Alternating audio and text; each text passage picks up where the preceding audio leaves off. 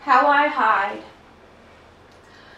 Hide in the closet of our dorm room, in the forest between classes, hide my weed in my tobacco pouch, spliffs I smoke to function within the rigid angles I've been dealt. How I hide down the alley, from the bars on nights I hardly drink, but am often stalked into the shadows by people wanting to bum off my good time.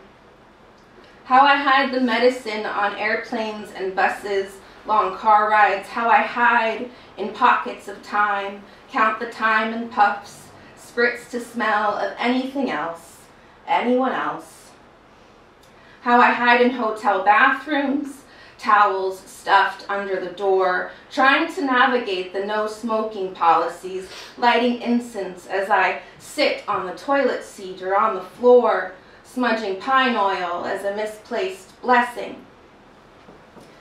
How I hide in the backyard or in the garage between dinner and dessert at family gatherings, the birthday candles wait as I convince my body of its own hunger, as the whipped cream deflates on the pumpkin pie. How I hide between doctor's appointments and surgeries, how I hide it in the chocolates or in little drops or in the tea or tea bags or in the bottom of a coffee can under my tongue, a joint in my bra, a joint in my sock, a joint in my shoe and back pockets.